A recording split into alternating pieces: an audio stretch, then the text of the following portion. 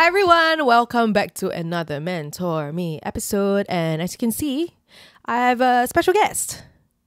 Hello. Could you say hi? Hi. The people on Spotify can hear you.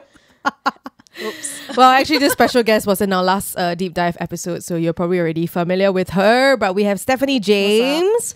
And the reason why you are here today is because you had no choice. Yes, that's right. I was abducted by the Yeah, this is basically our podcast roster is very very interesting. specific. Yeah, but it's great because today we're gonna be talking about prayer, and I think Stephanie is a great person to talk about it because every time she talks about prayer, I feel so like encouraged. Okay. Also, when she sings, I'm very encouraged. So, let's get to the question. Prayer is so important in our faith, yet it is something many of us struggle with. What is the evidence of a strong prayer life? What are some struggles we face in prayer and how can we overcome them? Great questions. Very good question. Yeah. What is the evidence of a strong prayer life? I feel like a lot of us would imagine like fire Fireproof! has to come down. You know that movie Fireproof where she goes into like the prayer closet and she's like on her knees and she's like, I watched it, but I don't remember. Yeah, anything. I have never watched it, but I always see that that video, and I just think like that must be the evidence of a strong prayer life. This like fiery black woman like on her knees, like You gotta be like a black interceding woman. like with fire, you know, like yeah. Is that evidence of a strong prayer life? I mean, honestly, to me, the evidence of a strong prayer life is like you know God and God knows you. That's quite hard to prove when you talk about evidence.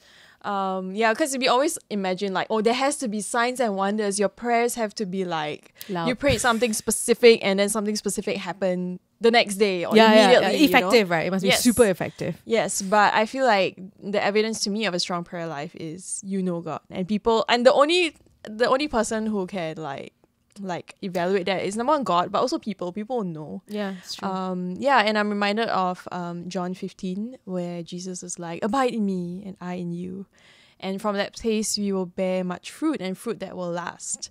And I think that's something that differentiates between like hype or like, I don't know, fake stuff. Fake news. Performance prayer. Yeah, performance is other fruits that will last through time. It's good. Yeah, so just because you don't have, your prayers answered immediately doesn't mean that Your prayer life sucks. yeah, really. That having that conversation with the Lord is the evidence of that is that you know Him. Yeah, it's good.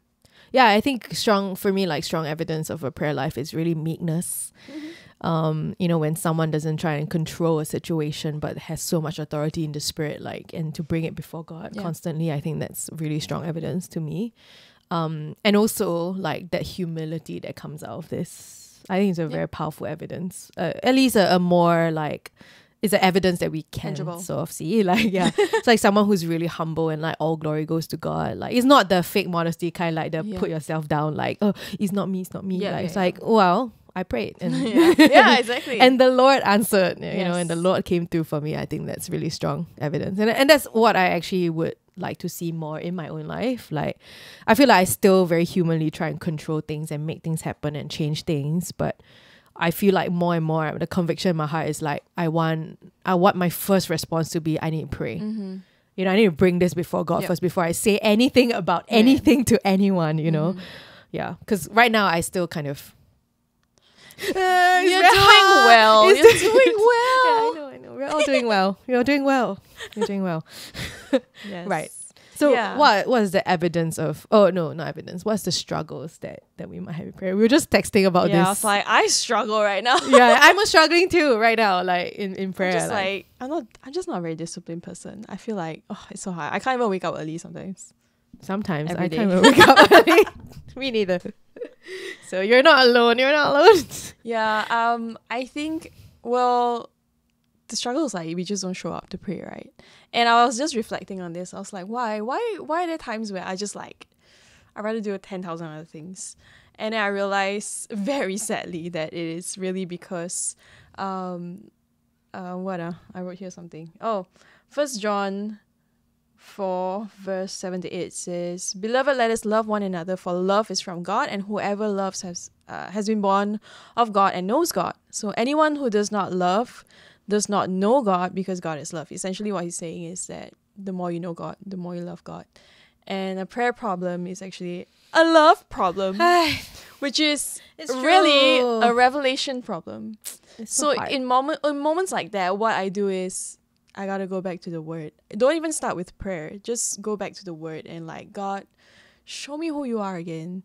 And the easiest place to do that, honestly, for me is the Psalms, because I don't even need to like look to the passage and look for a passage that like talks about God. You know, Psalms all talk about God, who God is, and it's always so expressive. If you are like feeling discouraged, a lot of like lamenting going on there that you can easily identify with, but it always like directs our hearts back to God and who he is. And there's so much sweetness in the Psalms that every time I feel like, Lord, I need to reconnect with you, I feel like I don't enjoy being in your presence. How can that be? Moments like that, I go back to the Psalms. And that always brings alignment. So that was just... It's true. Wow, it's a love problem. It is. And I think a big part of it is also like a distraction problem. Yeah. Because like, it's not that we don't love God. Yeah. It's just that we kind of got distracted. Yeah.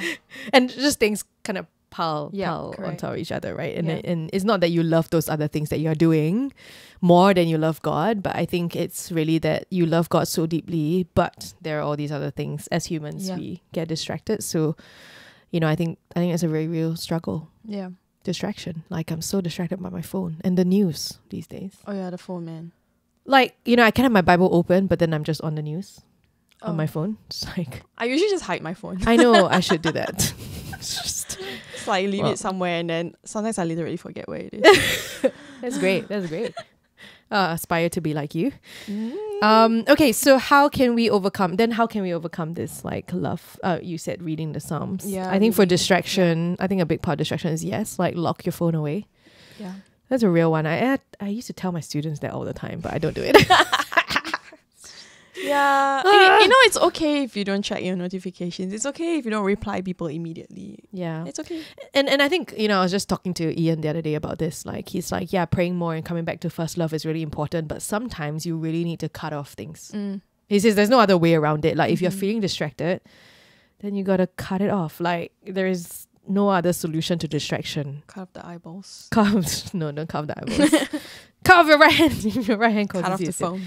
Yeah, so like even things like turning off data when you're on the road, like or actively fasting from social media or from reading things that is not the Bible, like those things could be really powerful in rekindling that passion for prayer and conversation with God again. Yeah, it's like when you eat Tim Tam before lunch. Yeah, and then you don't eat the Tim Tam. Yeah, just don't buy Tim Tams in general. Yeah, Tim Tams like distractions, like the other things that we eat that just dulls our appetite for God, the real stuff, which is lunch. The good stuff.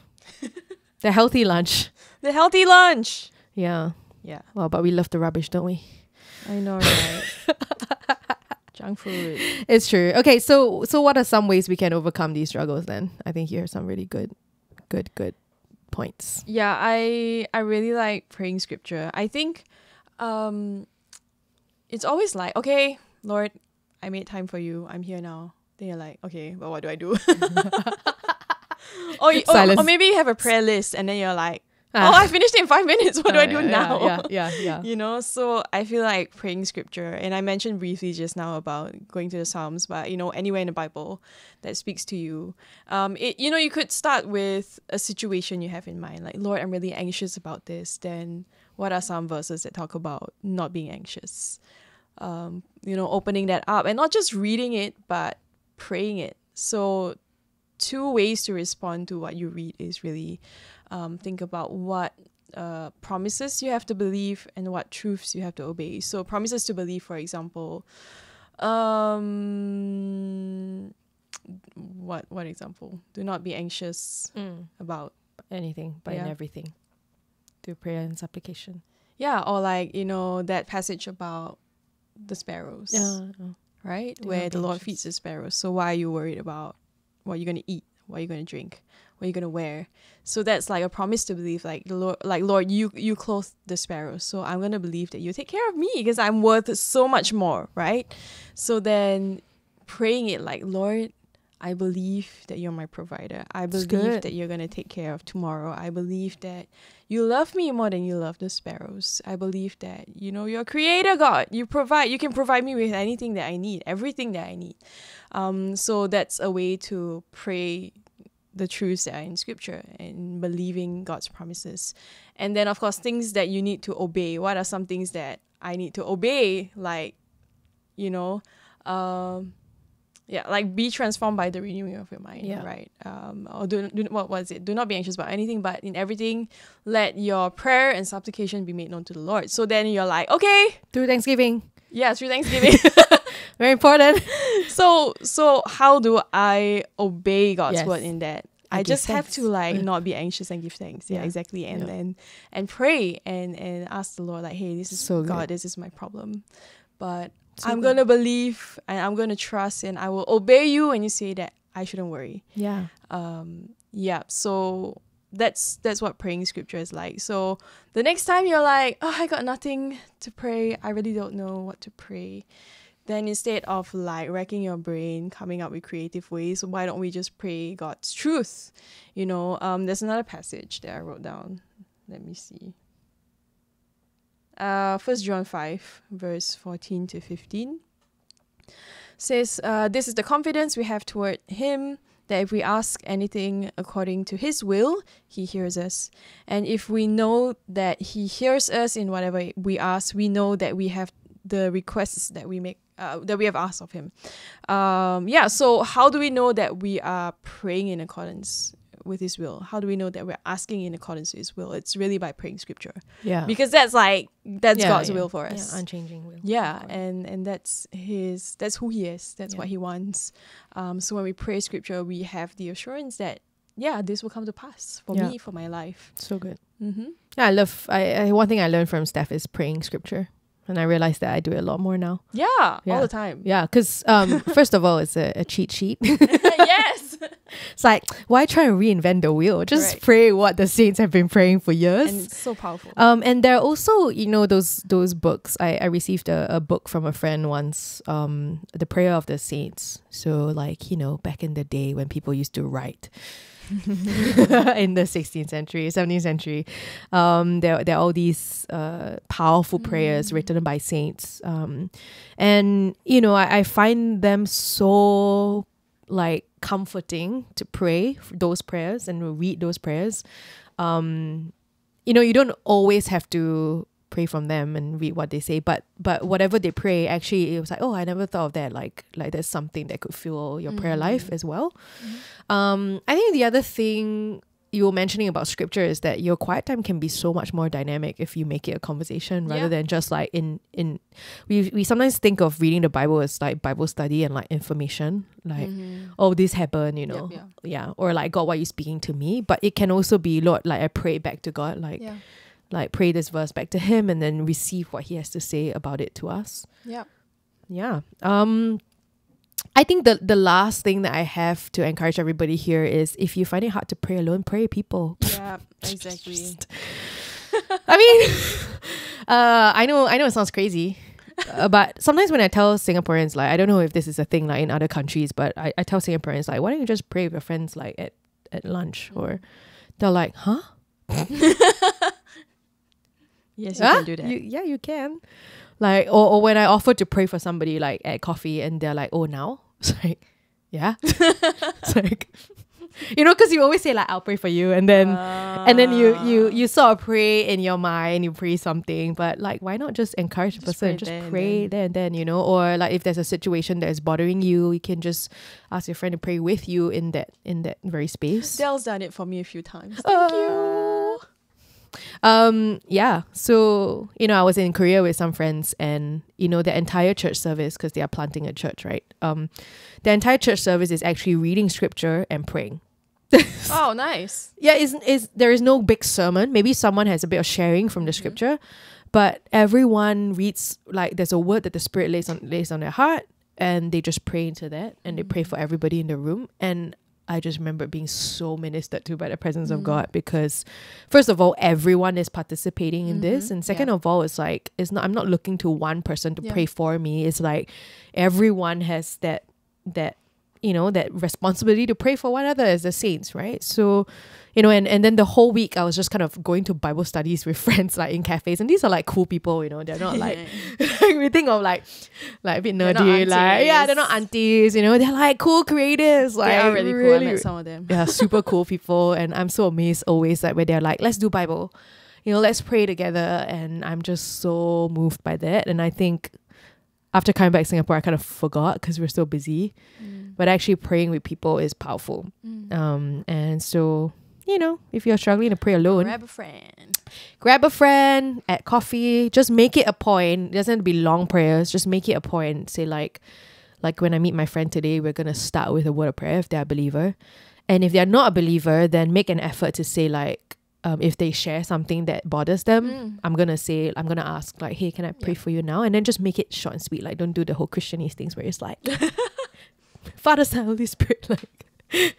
Yeah, great. We hope this episode has been helpful for you in encouraging you in your prayer life. And as usual, if you have any questions, you can leave us a message in our social media or send us an email.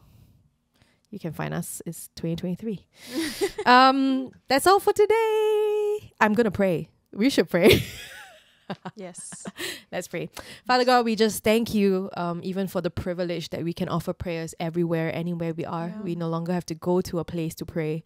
But Lord, we can be in your presence anywhere. And we just ask for every person who's listening to this, that your presence will be made known to them, Lord, that you will encourage them even in their faith journey to converse with you, to love you, and to be encouraged in loving one another as well. We just pray, Lord, for wisdom and just for that sweet tenderness of being able to commune with you everywhere that they are. We just bless them in Jesus' name.